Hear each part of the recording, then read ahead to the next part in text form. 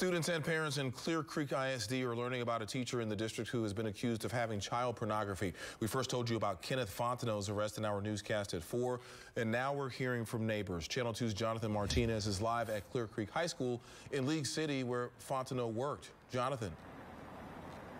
Yeah, Keith, and district officials tell us that teacher didn't show up to work here today at the school, so someone from the school was actually sent over to his house to check on him, and when they got there, they found several law enforcement officers.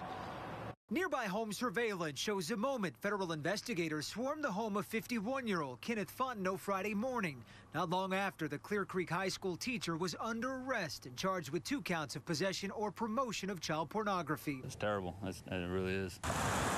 Well, Solis lives just doors down from Fontenot and also has a 2-year-old daughter. I've never really interacted with him, but now thinking back, like, it's something that I would never want my daughter to ever be around. Solis says the thought of what his neighbor is accused of doing is more than alarming. It's truly frightening, being so close to, a person like that.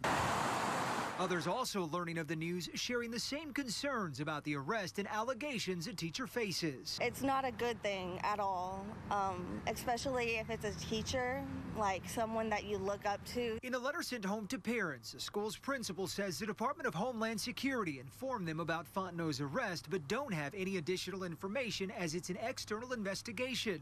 But the principal did go on to say the district has taken immediate steps to place Mr. Fontenot on leave. It's supposed to be a place where we can send our kids off to learn and to be mentored, but when they're around people like that, you'd almost rather homeschool them.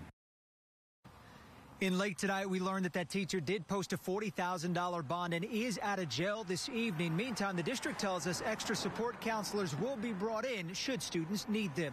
We are reporting live tonight from League City. I'm Jonathan Martinez, KPRC, Channel 2 News.